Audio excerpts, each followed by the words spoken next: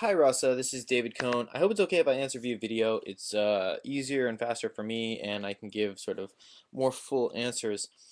This is the first time I'm actually looking at your questions, so they are my honest, earnest reactions. Um, at the moment, Spotus is under construction. Please, could you identify what were the issues the company faced, what was and what wasn't supported?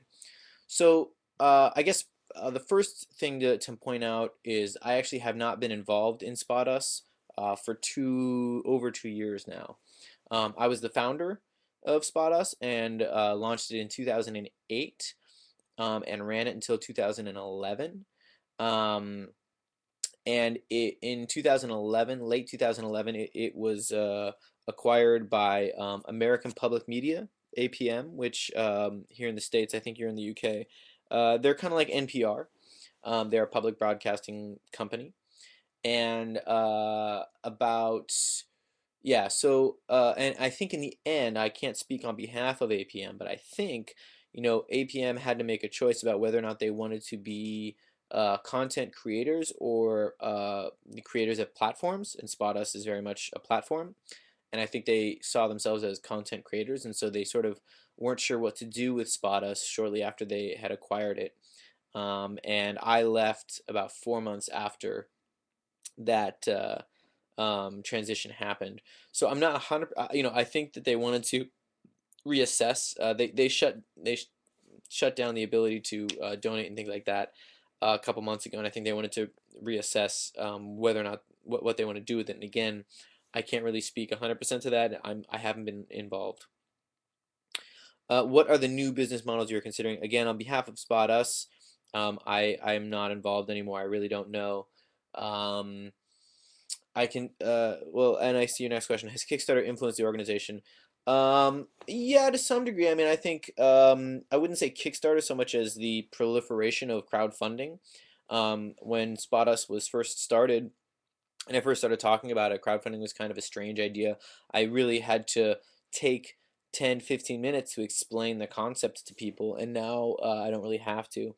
I think there are other players now in the space as well. You have Kickstarter and Indiegogo, right? And one is for creative projects, one is kind of for everything. And then there's others. There's something called Beacon now, which is specifically for journalism. There's one called Uncoverage, which is also for specifically for journalism. There was a project called Emphasis, EMPHAS which was strictly for photojournalism crowdfunding. I also saw something yesterday called it was called Patrons or Patronage or something like that, where you could provide ongoing, $5 a month kind of support. So there are a lot of different plays now on crowdfunding, and I think that's a really good thing, a really positive thing. There are a lot of different ways where it can be rethought, depending on the type of thing, right? So for someone who wants to do an ongoing project, for example, Kickstarter is not really the best method, right? Because Kickstarter is a one-time, a one-off essentially. And for a lot of journalists, again, the beat method is kind of more familiar for them, right? I will cover a certain topic for a whole year, right? Or for forever, as long as I have enough sponsors, right? Enough patrons who are giving $5 a month or something like that. You've said essential to understand, however, is that Spotus is not a news organization, nor am I an editor. What it will be is collaborative marketplace, the first blah blah blah blah blah blah. That is what I said. Do stories need to be edited? Do they need to be published in a traditional way? Once the story got funded, how would it draw further engagement, keep a connection with the funder? Sure. So, do stories need to be edited? Yeah. We would often find sponsoring publications, and in exchange for doing the editing, they would be the ones to publish it. So that was often an arrangement that we worked out most of the time, I would say. If we didn't have a publication, excuse me, we would find a volunteer editor, either a journalism professor or a retired journalist or something like that, to work with the reporter.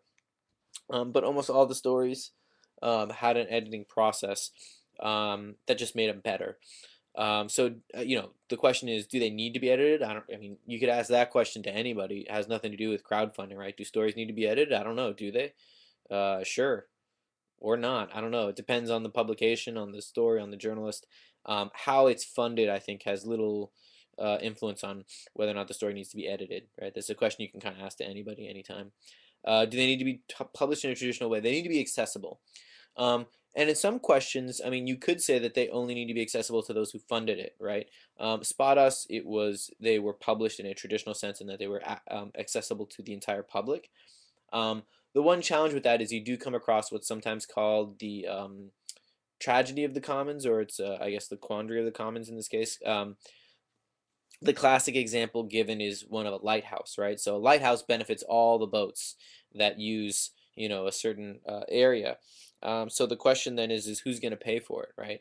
Because everybody wants somebody else to pay for it. They all want it, they all need it, but nobody wants to pay for it. And the journalism, in that sense, right? If it's accessible to everybody, you really are paying for a commons, a public good, and that can be a really interesting kind of marketplace. There's a lot of studies on that. I forgot exactly what the term is called. I think it's has something to do with the commons or public good. If you look up lighthouse and that scenario I just gave as well, you'll be able to find it. Once I got started to kind of draw further engagement. So once they were published, further engagement would most likely happen off Spot Us, right? Because the funding was done, it was published. The journalists would often continue to cover that kind of story or that topic, as well as there'd be comments and things like that. During the course of the reporting is where most of the engagement happened. So when someone was working on a story, they would publish updates, so to speak, and that would help their fundraising as well as engage the funders, right? People that had already donated a little bit would then see the updates as they came in, the reporting that happened. What are the unforeseen lessons you have learned on the way? It's kind of hard to answer that. I mean, there was obviously a lot that I learned, and many of it was unforeseen. But I mean, again, I've got 2 years sort of critical distance from Spot Us, as well as that itself was a 4-year endeavor. So you're kind of asking me about something that happened over the course of 6 years of my life, or what were the unforeseen lessons of the last 6 years of my life, or actually the 4 years of my life, which are now 2 years away. I mean, the one thing I would say is more, again, around, has nothing to do with crowdfunding per se, but just starting something from scratch. Um, uh, you know, and that is that you have to be emotionally prepared for the highs and lows of a startup. Um, and Spot Us was a startup nonprofit. I like to joke that that was two strikes already.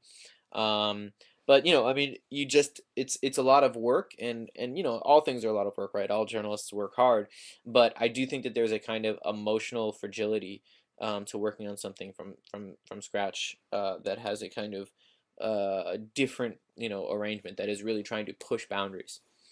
Um,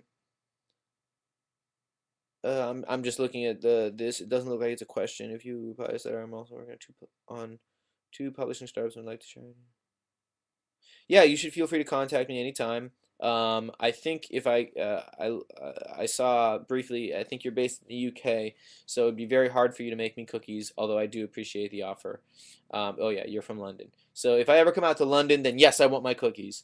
But or if you ever come out to the Bay Area. But in the meantime, you should feel free to contact me anytime. I'm more than happy to chat. I hope this is okay, but trying to type all these answers up would have taken me a long time. So this way I can give you like full answers without sort of sucking away half the day. All right. Hope all is well. Cheers or cheerio, whatever they would say in London.